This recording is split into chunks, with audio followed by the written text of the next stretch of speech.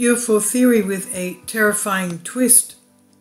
A leaked slide from the Pentagon's Advanced Aerospace Threat Identification Program, ATIP, suggested the phenomenon can manipulate both physical and cognitive environments in order to penetrate U.S. facilities, influence decision makers, and compromise national security. Not just physical, but also cognitive environments.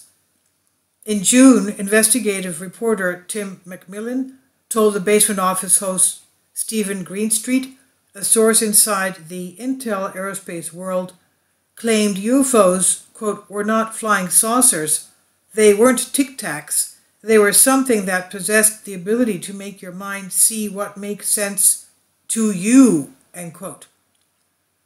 2 years earlier, a leaked slide from the Pentagon's Advanced Aerospace Threat Identification Program, or ATIP, suggested the phenomenon can manipulate both physical and cognitive environments in order to penetrate U.S. facilities, influence decision makers, and compromise national security. Tom DeLonge, whose To the Stars Academy is working with ATIP veterans, recently suggested that they may represent a disturbing and ancient control mechanism, something Jacques Vallée has hypothesized in the past. Could all of this be related?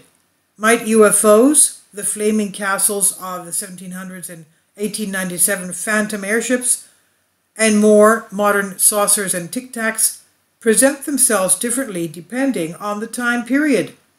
And do the goals of the phenomenon change over time? Or might humankind unknowingly be driving these changes in UFO appearances?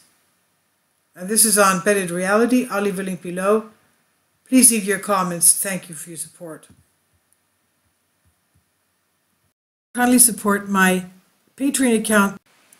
The daily posts are 5 videos daily, and they are totally different from what I have on my YouTube channel. Thank you so much for your support and that you find all my content so interesting. You'll find the Patreon account details in the description box below.